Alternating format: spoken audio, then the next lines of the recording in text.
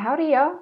For anybody who doesn't know me, my name's Jace and I'm a sex addict. Every week I come on and answer questions with regard to my life as an addict or a person in recovery or now someone out in the world talking to experts in the fields of love, sex, addiction, and, kind of everything in that realm through my documentary film, Suddenly Celibate.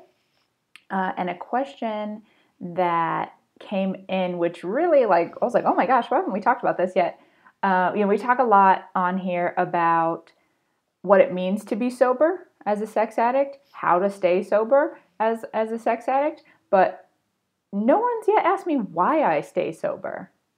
And I thought that was a really interesting question, why I stay sober.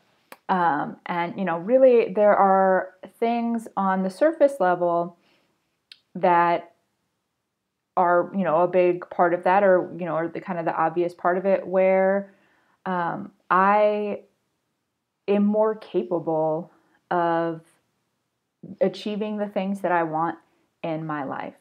I run my own company now and I'm, in the best physical shape of my life. I'm in the best mental and spiritual state of my life. I'm stable. I'm financially stable. I live in a nice house. I mean, I don't own it, but I live here and maintain it and all of the things. I can do a lot of the things that I want to and that I've not been able to do before just because I've not been stable. I have not had my priorities straight. It's really hard to get ahead when you're constantly falling down. And I was always sabotaging myself or starting over. Like, honest to goodness, my mentality before was once I messed something up like too far beyond like easy repair, I would just bail. Just like instantly leave. I mean, I've lived in a lot of different cities. I've done different jobs. Like, I would just be done. And it's really hard to get ahead when you're starting over all of the time. So being sober means I get to actually progress in my life and move forward. I get to be a healthy adult, which sounds really boring, but is actually really cool. Like I was teasing my niece because I ate cake for breakfast one morning. And she was like, Auntie, you can't have cake for breakfast. I was like, when you're an adult, you can eat whatever you want for breakfast. And it's true, right? There are some benefits to being an adult. That's a silly one, but it's a really cool one. Like, how many times when you're a kid did you want to eat cake for breakfast? Like every single day if you were me. I was kind of a fat kid. But I get to now choose things in my life when before it just seems like everything was happening to me. Now I'm actually choosing what is in my life, which is really neat. But I think when I really look at it and get to kind of the heart of it, the deep down stuff in it, is that the person I used to be as an addict is not acceptable to me now.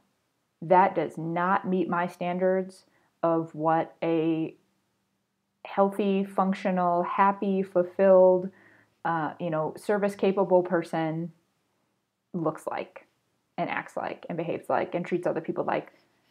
I can't be that person again. I mean, I have compassion for her and sympathy.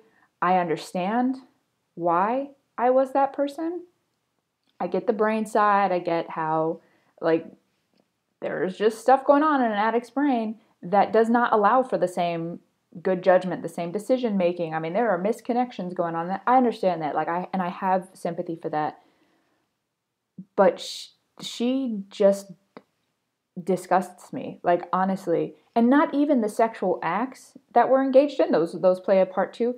Just the lack of sincerity, authenticity, integrity, honesty, respect for other people. I cannot go back to being that person. I refuse to.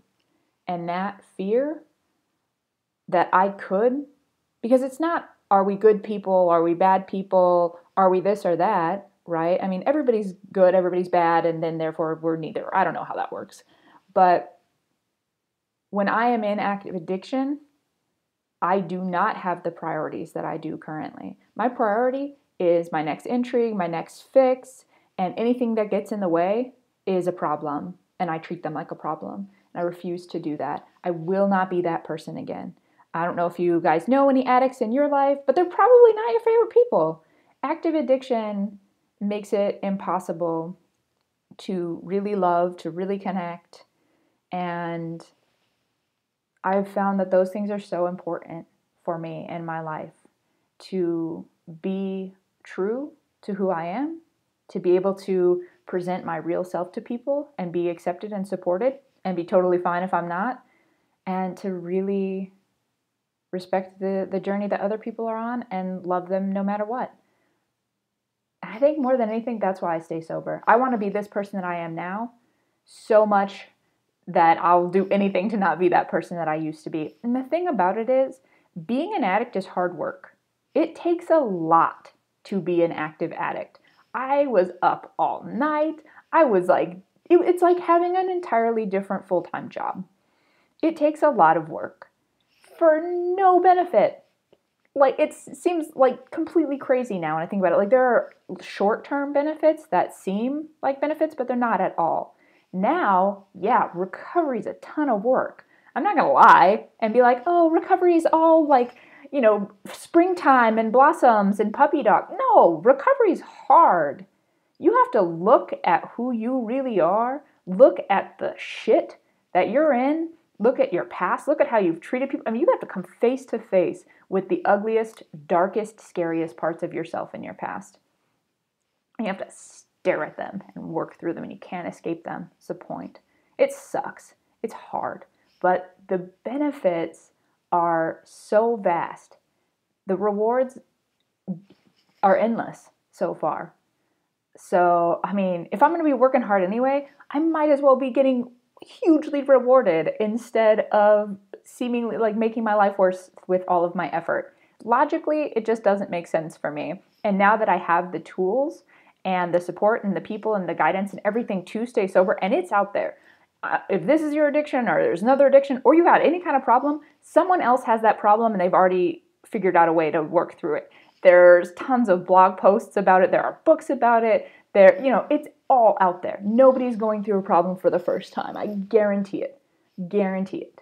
Doesn't matter what your problem is, right? So if I have the resources at hand and I know where to get them, why would I not do that? Why would I not continue doing that to live this amazing life and be a person that I get to love? I don't know if you guys love yourselves, but it's awesome. I highly recommend it. It feels so cool to really love and respect myself. So, man, yeah, there's a lot of ways that I stay sober, and those are the reasons why.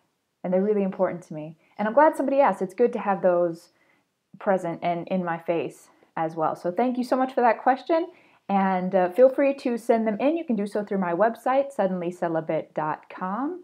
And until next week, stay curious.